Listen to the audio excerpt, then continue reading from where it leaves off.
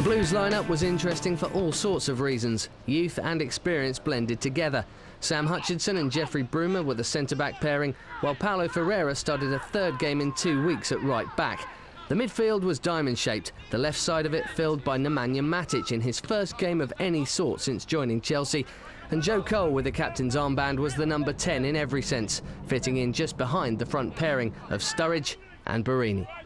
So plenty to keep Carlo Ancelotti entertained. He was joined in the stands by Roy Keane, whose Ipswich first team have had their worst start to a season for 40 years. Well, the second string took less than 2 minutes to score. Ed Upson, unmarked on the back post, couldn't really miss, but that was about as good as it got for the Tractor Boys on this day. From then on, the first half belonged mostly to those in blue.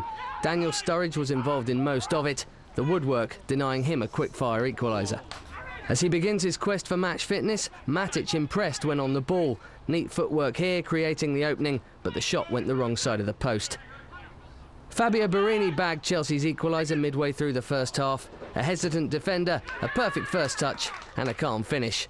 1-1 and deservedly so, and yet more evidence to suggest the boy from Bologna has what it takes. Ross Turnbull played an hour before being replaced by Jan Sebek, but his contribution was a lasting one, courtesy of a cracking double save. Big chances wasted for the visitors. They should have taken the lead. Chelsea did, and in some style too. Sturridge's left boot placing a perfect shot into the far corner of the Ipswich net. Just on the hour mark, Joe Cole's quality brought goal number 3. An inch-perfect pass took the fullback out of the equation, and Sturridge's finish found the bottom corner. Cole himself might have added a fourth moments later, but the angle was acute and the keeper was well positioned to block. He couldn't do anything about the next effort though. Chelsea like a centre-half who can take a free kick. Recent seasons have brought us power from the boots of Huth and Alex. Well, how about this from Jeffrey Bruma? Curled to perfection.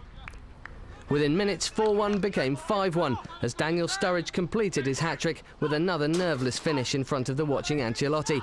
A timely reminder that he'd like more than the 6 minutes of play he's had so far this season.